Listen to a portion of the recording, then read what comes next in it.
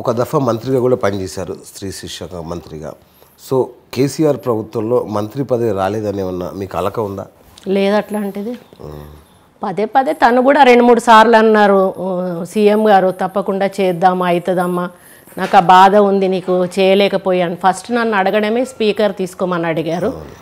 Government form అయిన రోజే అడిగితేనే నేను ఇష్టపడలేదు స్పీకర్ తీసుకోవడానికి. ఎందుకంటే నేను ప్రజల్లో తిరిగేటోళ్ళం మేము. నన్ను స్పీకర్ చైర్లో కూర్చోబెడితే నన్ను ఇష్టంగా ఉండదన్నా, నేను చేయలేను, నాకు జనాల్లో తిరిగేటట్టు ఉండాలి అంటే అప్పుడు తనే అన్నారు, అవును మీలాంటి వాళ్ళని తిప్పి పని చేయించుకోవాలి, కూర్చోబెడితే ఏమొస్తుంది అని. ఆ తర్వాత మేము ఎప్పుడు కూడా అడగలేదు. ఎందుకు అనంటే తను పెద్ద మనిషిగా ఆలోచిస్తారు, చేస్తారు అనగా. కానీ మేము వెళ్ళినప్పుడు మాత్రం చాలా సందర్భాల్లో అన్నారు, ఈసారి తొందరలోనే అవుతుంది అట్లా అన్నారు. కానీ కొన్ని ఇబ్బందులు ఉంటాయి. ఎందుకంటే పాలిటిక్స్లో అనుకున్నంత ఈజీగా పునర్వ్యవస్థీకరణ అనేది అంత ఈజీ కాదు. ఎందుకంటే ఒకరిని తీయాలి, ఒకరిని పెట్టాలి అని అన్నప్పుడు ఆ పరిణామాలు దేనికన్నా దారి తీయచ్చు. అందుకని ఆ ఇబ్బందితోటి తను చేయలేదని అనుకొని మేము సర్ది చెప్పుకున్నాం. మాకు రాకపోయినా బాధ లేదు. కాకపోతే అభివృద్ధి అనేది జరగాలనుకున్నా ఆ అభివృద్ధి పూర్తిగా మాకు జరుగుతుంది కాబట్టి మేము చాలా సంతృప్తిగా ఉన్నాం. అటువంటిది మాకు ఎటువంటి బాధ ఏమైతే లేదు. రైట్. 1 సంవత్సరం క్రితం మీరు ప్యానల్ స్పీకర్గా కాసేపు చైర్లో కూర్చున్నారు. ఇప్పుడు పాపం ఆయన సీటుకే ఎత్తిపెట్టి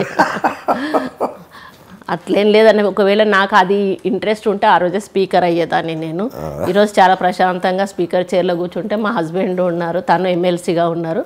ఇక్కడ కార్యక్రమాలు ఎక్కడ కూడా ఆగేవి కావు. తను జనాల్లోకి వెళ్ళేవాడు, తను ప్రజల మధ్యలో ఉండేవాడు. ఇద్దరం కలిసి మళ్ళీ ఎలక్షన్లకు పోతే మాకు ఎటువంటి ఇబ్బంది కూడా ఉండేది కాదు.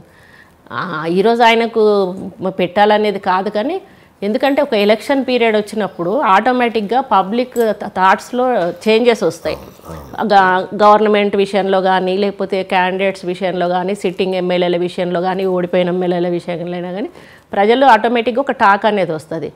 అక్కడ ఎక్కడ స్టార్ట్ అయిందో తెలియదు కానీ మొత్తానికి, ఎందుకంటే భూపాలపల్లిలో మా 2 మండలాలు ఉంటాయి పాతవి, నేను చేసిన రేకొండ కానీ షాయంపేట కానీ. అవుట్ రైట్గా ఆ 2 మండలాలు కూడా మాకు ఫుల్ సపోర్ట్ ఉండేవి ఎప్పుడు ఎలక్షన్స్ అప్పుడు కూడా.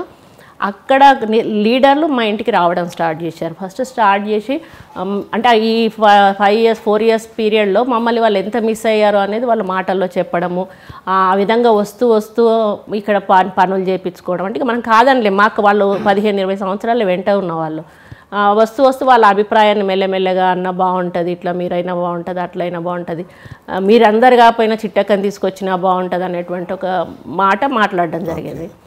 అప్పుడు ఒకసారి డిస్కషన్లో మా హస్బెండ్ నేను నెక్స్ట్ టైం ఆలోచిద్దాము అని అన్నప్పుడు నేను నా అభిప్రాయం చెప్పడం ఏంటంటే, మనం ఇప్పుడు ఈరోజు పబ్లిక్లో మంచి ఫెయిత్లో ఉన్నాము. ఇంకో 5 ఇయర్స్ వరకు వాళ్ళ ఆలోచనలు ఎట్లుంటాయో మనం ఎట్లుంటామో మనకు తెలియదు. కాబట్టి ఈరోజు ఈ ఊపులోనే పాపని ఎంటర్ చేస్తే బాగుంటుంది, ఇట్లాగా చెయ్యాలనేటువంటి ఆలోచన మనకుంది, రావాలనే ఇంట్రెస్ట్ తనకుంది. కాబట్టి ఈ టైంలో అయితే బాగుంటుంది అన్నప్పుడు ఇద్దరం కలిసి ఆలోచించుకొని కరెక్టేనా అనుకున్నాం. అది ఎక్కడ అనేది ఆలోచించినప్పుడు వీళ్ళ వచ్చి కలవడము చేయడం చేసినప్పుడు భూపాలపల్లి అయితే బాగుంటుంది అనేటువంటి అభిప్రాయానికి మేము వచ్చి అప్పటి నుంచి ఇంకా అది స్ప్రెడ్ అయిపోయింది. ఆ విధంగా స్ప్రెడ్ అయ్యి ఒకరి తర్వాత ఒకరు వస్తా ఇప్పుడు టోటల్గా 99% యూత్. ఫస్ట్ మీరు అసలు ఒకసారి ఒక విలేజ్కి వెళ్ళి యూత్ని కదిలియండి, ఎవరిని కదిలించినా కూడా ఈరోజు కొండా సుస్మితా పటేల్ మాకు ఎమ్మెల్యేగా కావాలి అనేది. ఆ విధంగా ఒక ఊపు వచ్చేసింది భూపాలపల్లిలో. నేను జనరల్గా ఇప్పుడైతే ప్రైవేట్ ప్రోగ్రామ్స్కి వెళ్తున్నాను, పెళ్ళిళ్ళకి కానీ వాటికి కానీ. వెళ్ళినప్పుడు అసలు వాళ్ళ ఉత్సాహం చూస్తూ ఉంటే అదే అర్థమైపోయింది, వాళ్ళు బాగా బలంగా కోరుకుంటున్నారు సుస్మితా పటేల్ అక్కడ ఉండాలనేది.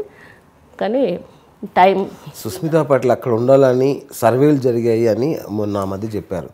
అవి కేసీఆర్కి అందాయా లేదంటే జస్ట్ పోయి ఉంటాయి కదా? ఇంటెలిజెన్స్ రిపోర్ట్ కంపల్సరీ పోతుంది కదా. ఇంటెలిజెన్స్ రిపోర్ట్లో కూడా మెజారిటీ పీపుల్ సుస్మితా పటేల్ కావాలని కోరుకుంటున్నారు అనేటువంటి రిపోర్ట్ కూడా ఆయనకు పోయింది అనేది మాకు ఇన్ఫర్మేషన్. ఓకే. ఒకే కుటుంబం నుంచి 3 పదవులు ఇస్తారా కేసీఆర్? గెలుపు అవకాశం వచ్చినప్పుడు ప్రభుత్వం ఫామ్ చేయాలన్నప్పుడు ఏ పార్టీ, ఇప్పుడు ఈరోజు కేంద్రంలో ఉన్నట్టు కాంగ్రెస్ పార్టీ లాంటి వాళ్ళు కూడా ఇచ్చారు. ఇప్పుడు ఈరోజు కూడా మహేందర్ రెడ్డి గారు ఉన్నారు, మహేందర్ రెడ్డి గారి భార్య ఉంది, మహేందర్ రెడ్డి గారి తమ్ముడు ఉన్నారు. వాళ్ళు ఒకటే కుటుంబానికి చెందిన వాళ్ళు. అంటే అక్కడ అవసరాన్ని బట్టి ఆ యొక్క కుటుంబాన్ని వాళ్ళు సపోర్ట్ చేయాల్సి వచ్చింది పరిస్థితిని బట్టి. మేబీ అట్లా రావచ్చు కదా. రేపు ఇక్కడ వాళ్ళకు ఇంటర్వ్యూ తెప్పించుకుంటారు, వాళ్ళకి రిపోర్ట్స్ తెప్పించుకుంటారు ఎలక్షన్ల వరకు.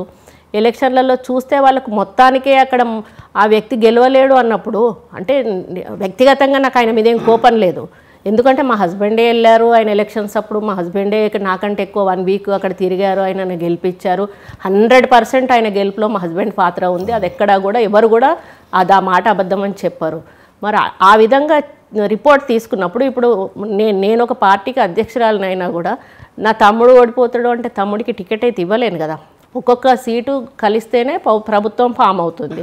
మరి అటువంటప్పుడు ఆయన ఒకవేళ 100% ఆయనకు అవకాశం లేదు అని వాళ్ళకి ఏమైనా మైనస్ రిపోర్ట్ వచ్చినప్పుడు ఆయనకి ఇంకేదన్నా ఆఫర్ పెట్టేసి వేరే వాళ్ళకి ఇచ్చే అవకాశాలు కూడా ఉండకపోవచ్చు. అప్పుడు ఎందుకు మేము డిమాండ్ చేయకూడదు అని నేను అనేది. ఇప్పుడు నేను అందరూ కూడా మీడియా వాళ్ళు దాన్ని వక్రీకరిస్తూ ఉన్నారు. నేనేమనట్లేదు, నేను స్పీకర్ గారి సీట్ తీసేసి మాకు ఇవ్వండి అని నేను అక్కడ ఎక్కడ అడగట్లేదు. నేను అడుగుతున్నా, ఇఫ్ ఒకవేళ ఆ క్యాండిడేట్ని కానీ మార్చే ఆలోచన పార్టీకి ఉన్నప్పుడు 10 మందిలో మేము ఒకరు, ఇంకా 10 మంది కోరుకోవచ్చు మాతో పాటుగా. అప్పుడు ఎవరికి గెలిచే అవకాశాలు ఉంటే వాళ్ళకి ఇవ్వండి అనే చెప్తాము. కానీ మా పాప ఓడిపోయినా గెలిచినా మా పాపకి ఇవ్వండి అని మేము అడగం కదా. వాళ్ళ రిపోర్ట్స్ ప్రకారమే ఇవ్వమని అడుగుతాం. అది నా అభిప్రాయం.